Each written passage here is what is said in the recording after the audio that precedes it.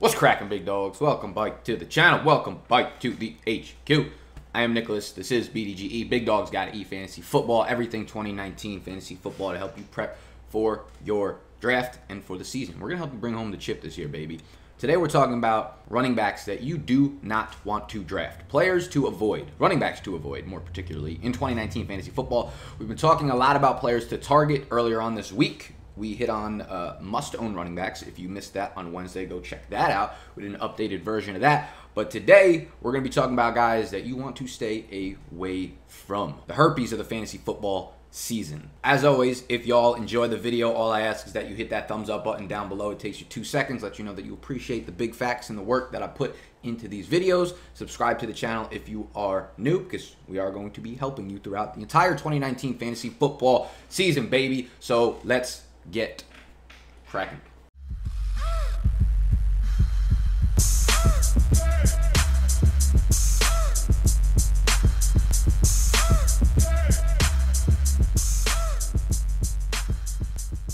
Draft guide giveaway question of the day. If you are unfamiliar with the channel, we created a draft guide on bigdogsdraftguide.com, which is encapsulating everything you need for your 2019 fantasy football draft. I would highly recommend you go check that out. You literally don't need to look elsewhere. It's got the rankings, the sleepers, the busts, the must-own players, along with a ton of other shit in there. So go check it out. But we will be giving away one draft guide per episode leading up to the season. The winner of this week's episode will be announced next Saturday. The question I have for you, knowing what we know now between Miles Sanders, David Montgomery, and Josh Jacobs, who is your rookie running back one for redraft, for season long, not for dynasty? If you had to choose straight up, not according to value or ADP or whatever, one of those three running backs to own on your fantasy team this year, which one of Sanders, Montgomery, and Jacobs is it, and why? You must drop some big facts along with your answer. If you do that in the comment section down below and hit the thumbs up button, you will automatically be entered into the draft guide giveaway. If not, go check it out on bigdogsdraftguide.com. Let's get into the video. First running back up on this list that you do not want to draft is Derrick Henry of the Tennessee Titans. Now, I slowly had Derrick Henry creeping up my rankings as the offseason went by, and I made this video, the same video, the Do Not Draft Players video, back in like February or March, as soon as last season ended, and he was the first name I put on this list. I couldn't wait for people to get really excited about the hype based off of like the last 4 weeks of last year and start drafting him in the third, second round of this year, thinking he was going to be the all-purpose workhorse in this Tennessee offense. So he actually started creeping up my rankings as the summer went by. And I was like, you know what? Henry isn't actually the worst third-round pick. You could even get him in the early fourth round in some drafts. I didn't love it given his role, but it is somewhat safe because the volume in terms of rushing was going to be there. The other thing was, compared to the other players in that area of where he was getting drafted, he was not an injury risk until he was. Until he wound up in a walking boot a few weeks ago with a pretty severe calf strain because he missed pretty much an entire month of the Tennessee Titans practice and training camp. Now, he returned to practice earlier this week. On Monday, he finally returned to team drills. However, it still puts him at a much, much higher re-injury risk than other players who did not suffer a calf strain pull earlier on in the offseason. The calves naturally put you at a much higher risk in terms of these muscle strains. Right? Hamstring and calf strains a lot of time lead to compensation injuries. You look exactly at what happened to Jerick McKinnon last year. He was someone I was super high on. As soon as he pulled his calf in the beginning of August last year, I put him on my do not draft list. He was like a third rounder for me, probably too high to be honest. As soon as that happened, I said, do not draft this guy. This is going to cause problems. A few weeks later, they put him back onto the field and he tore his ACL. Boom, done for the season. As we know, Jerick McKinnon is now a sob story for fantasy football players. I'm not saying Derrick Henry's going to tear his ACL, but there is a very high chance that he suffers some kind of re-injury risk, whether he sits out for the entire preseason and they don't run him at NFL speed for over a month and a half. That puts him at a higher re-injury risk for just throwing him back onto the field week 1, week 2 to see 25 carries. If they do throw him back onto the field too early, that is also a natural re-injury risk rating fucking razor. I don't even know what I'm trying to say anymore, but you get the point. It's a tricky situation, but like I always say, do not find injuries in fantasy football because they will find you.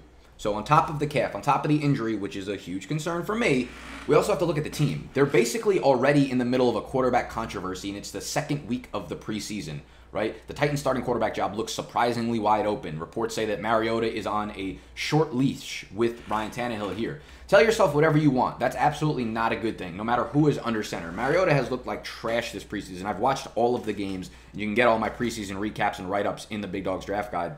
Mariota is throwing the ball with zero zip. He looks hesitant. He does not look good out there, and I would not be surprised if Ryan Tannehill makes 6 to 8 starts during the 2019 season.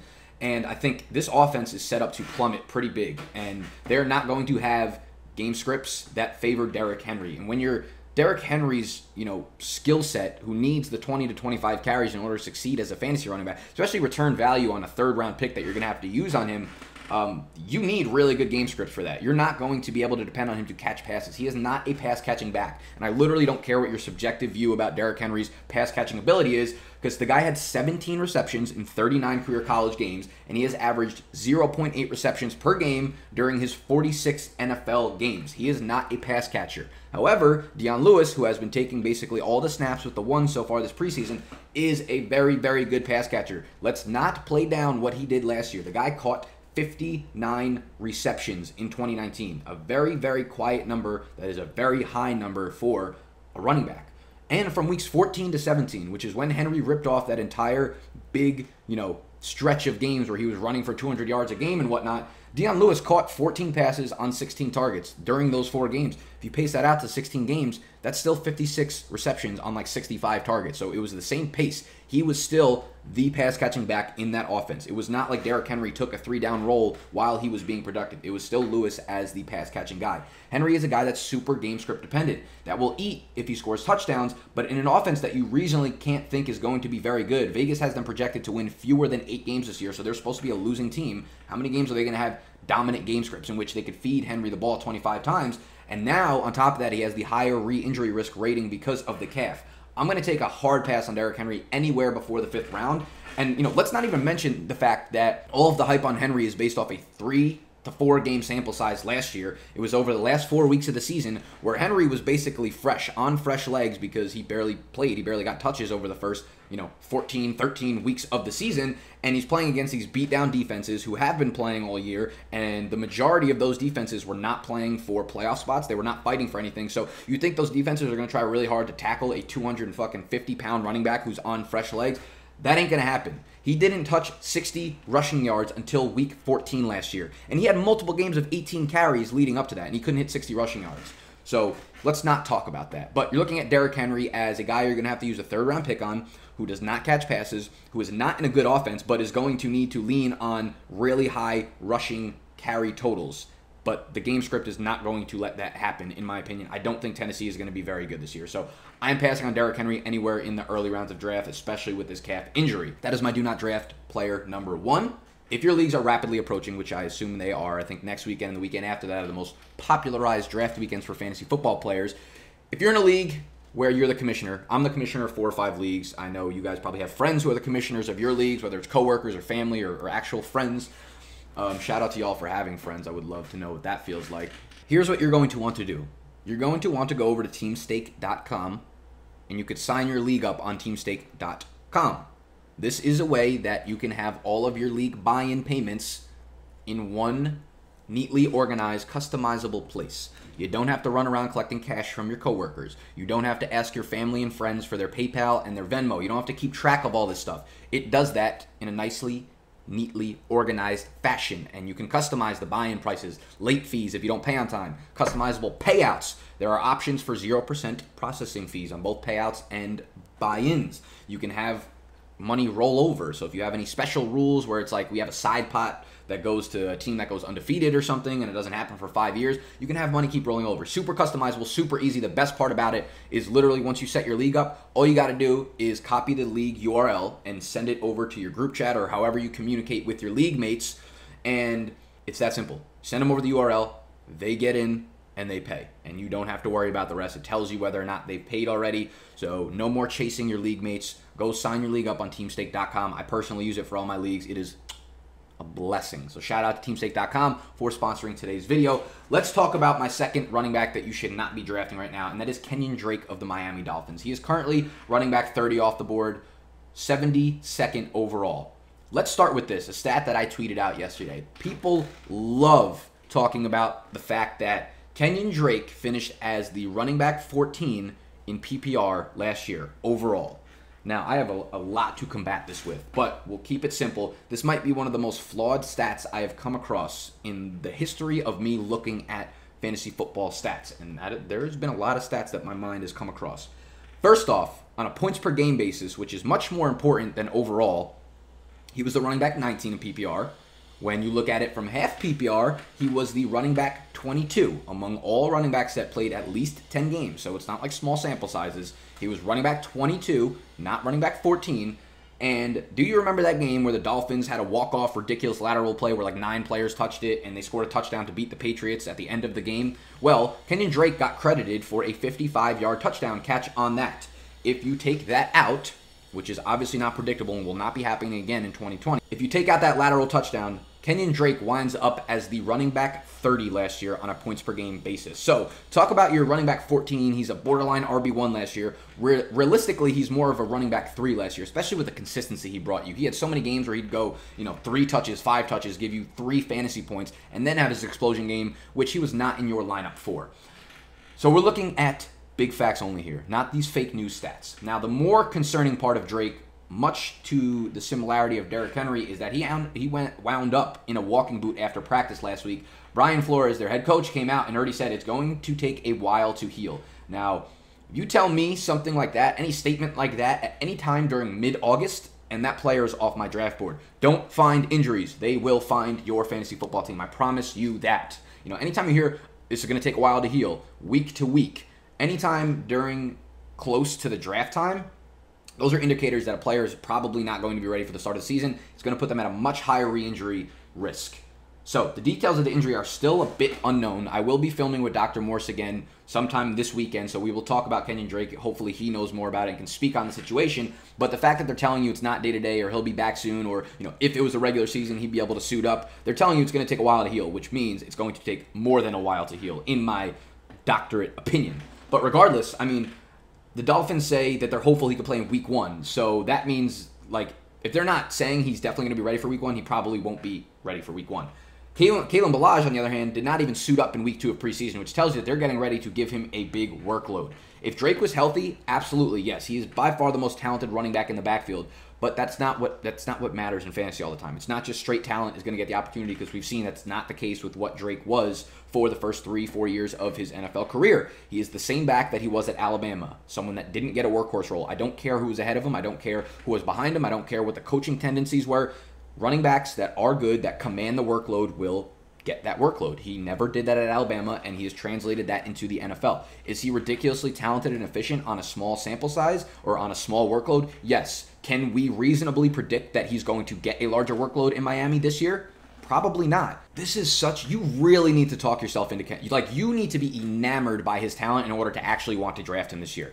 With the walking boot, and with the situation that he's in, Miami should be one of the, if not the single worst teams in the NFL this year. They have a horrible offensive line. Again, we don't even know who their quarterback is. They're also in a quarterback battle between Ryan Fitzpatrick and Josh Rosen, neither of which are going to be good quarterbacks for this team behind a bad offensive line. Their defense led up the 4th most yards per game last year, the 6th most points per game last year, the 9th most plays per game last year, so they're not going to have the ball that often. This is just an awful situation. So even if Drake, there's so many loopholes he needs to get through in order for him to somehow return value in fantasy this year, even if he becomes 100% before week 1, which isn't going to happen, and then they name him the clear-cut starter and he's taking 75% of the touches, which also isn't going to happen because Kalen Ballage is going to take 50% of the touches, then you need this offense to somehow be okay and give him enough opportunities. And there's just no way Kenyan Drake, anywhere near his current 5th or 6th round price, is going to return value. He is off my board until the double-digit rounds. I'm probably just staying away altogether. So if you want the entirety of all the guys that I'm staying away from, running backs, wide receivers, quarterbacks, tight ends,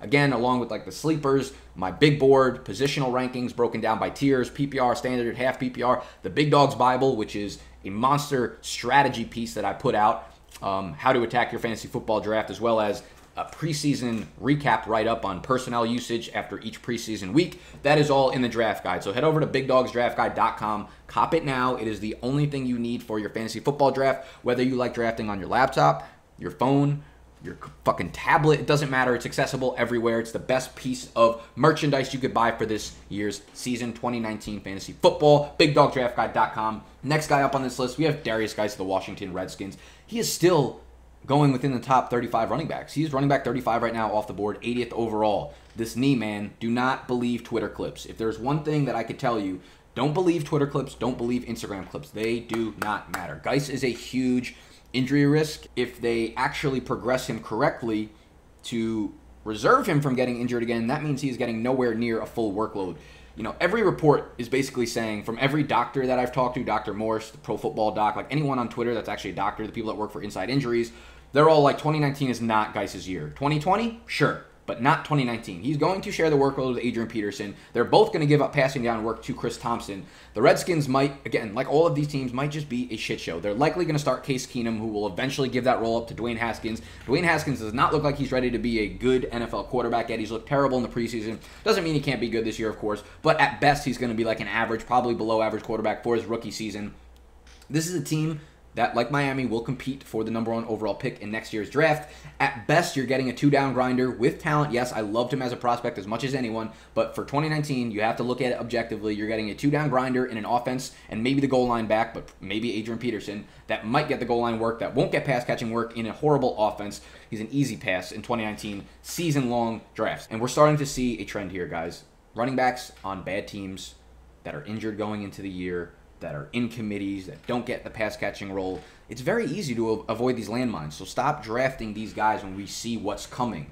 Another one that's easy to see coming is Ronald Jones of the Tampa Bay Bucks. Now, I want to preface this by saying I am filming this on Wednesday afternoon, so preseason week 3 is obviously the most telling game of the preseason for most NFL teams because it is the dress rehearsal. So I have not watched, by the time you watch this on Saturday, I have not watched Thursday or Friday night's game, so obviously things can change. And I'm kind of upset that the Ronald Jones knee swelling reports just came out because he was on this list prior to hearing any of that, but that's just another fucking negative to add to Ronald Jones' outlook this year. He is still going recently high. He's still a top 100 pick, and he should not be. At this point, I shouldn't even have to tell you that the Ronald Jones breakout just ain't happening, young kings. Like, at least Ronald Jones is splitting snaps this year with Peyton Barber in the preseason pretty, like, 50-50. By this time last year, he was almost completely phased out of the Bucs offense. And sure, the buzz all offseason has been great about Ronald Jones, but you can't name a single running back on this Bucs roster that Bruce Arians has not gone out of his way for to hype up and name the greatest single running back in the history of the NFL. From Peyton Barber to Ronald Jones to Andre Ellington to fucking Bruce Anderson to most recently, as of this week, I don't even know how to say his name, Dare Agan Bau. Oh my God, this is fucking embarrassing. Agan Buale. I'm so sorry for anyone that I just disrespected to a high degree. Point being, the Ronald Jones hype really takes a backseat when every single running back on this roster is also getting a ton of hype from Bruce Arians. This is an offense that is not going to favor Ronald Jones at all, not going to favor his skill set, even if he does somehow become the number 1 here, which is very unlikely. Now he's dealing with the knee swelling, which is going to put him back. When you're in a running back by committee, you need to be out there for every snap, every practice rep, every preseason touch that you can get. You need to earn your way to a bigger workload, and this is not how you do it. Tampa Bay, their offensive line ranked 31st in run blocking per Football Outsiders last year, 28th per PFF. They are not going to be that much improved this year. This defense is going to be trash again, which means less time of possession, more throwing the ball, which is definitely not Rojo's strong suit. Again, don't fucking subjectively tell me that he's a good pass catcher like Derrick Henry. He caught a total of 32 passes in 40 college games last year, just as bad as Derrick Henry. He had 9 targets all of last season, and he dropped 2 of those 9 targets. He's not a pass catcher. That's not going to be his role in this backfield. They signed Andre Ellington for a reason. Maybe he'll get cut, but Ronald Jones is not going to be the pass catcher here. Through 2 preseason games, Peyton Barber has been the starter in both, has ripped off the first 5 snaps in the first one, or the first 7 in the first game, I believe the first 5 in the second one. Peyton Barber overall has seen 13 snaps with the one compared to Ronald Jones' 9, so you can clearly see who they favor. This might be a running back by committee, sure. Barber has been one of the most involved, Barber has been so far the most involved running back of this committee when they're in the red zone, when they're in the 10 zone, when they're near the goal line. And even if you don't think Peyton Barber is good, which a lot of people don't, or that he's going to be the guy for the entirety of the season, there will never be at any point where Ronald Jones is owning this backfield completely. I feel like people really have this misguided hypothetical upside for Ronald Jones that's just not there. Like, him getting 80% of the touches in this backfield will never happen. The upside for Ronald Jones, like the best case scenario is that he beats out Peyton Barber, which is clearly not happening, and he takes like 60%. In the 60-40 split, he is the 60. That is the best case scenario for Ronald Jones.